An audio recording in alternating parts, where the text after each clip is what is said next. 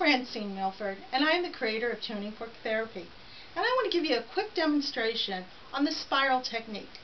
First, take an activator, I'm using a hockey puck, and your C256 tuning fork.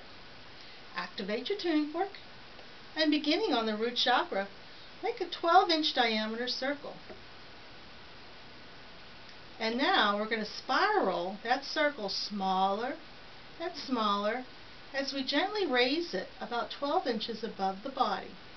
We're going to pick that tuning fork up, shake it off, and repeat the process 2 more times for a total of 3 repetitions. When you are finished with the root, move up with the D tuning fork at the sacral, the E tuning fork at the solar plex, the F at the heart, the G at the throat, the A at the brow. When you reach to the crown chakra, put down your tuning fork and pick up your B. Activate it and do the same type of spirals that we were doing before, only the prongs are facing the crown of the client's head. Pick it up, shake it off. Repeat 2 more times for a total of 3.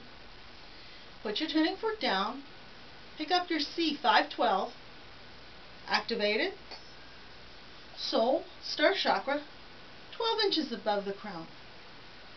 Repeat the spirals, just like before, total 3 repetitions. Put the 512 down, pick up the 256C, and repeat this at the feet of your clients for the earth chakra.